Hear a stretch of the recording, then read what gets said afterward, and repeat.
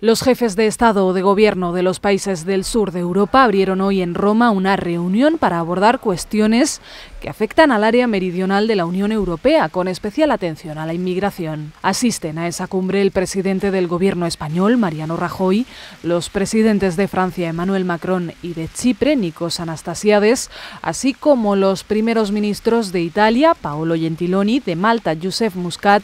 de Grecia, Alexis Tsipras, y de Portugal, Antonio Costa. El anfitrión Gentiloni recibió personalmente a los participantes en la romana villa Madama, donde se celebra esta cumbre protegida por un fuerte dispositivo de seguridad. La reunión estará centrada en cuestiones migratorias y de asilo, ya que estos países se encuentran en el área mediterránea afectada por un enorme flujo de inmigrantes durante los últimos años. La cumbre también tratará asuntos económicos y financieros de la Unión Europea, abordando conjuntamente las propuestas para la reforma de la Unión Económica y Monetaria, analizando cómo completar la unión bancaria y estudiando modos para afrontar futuras crisis.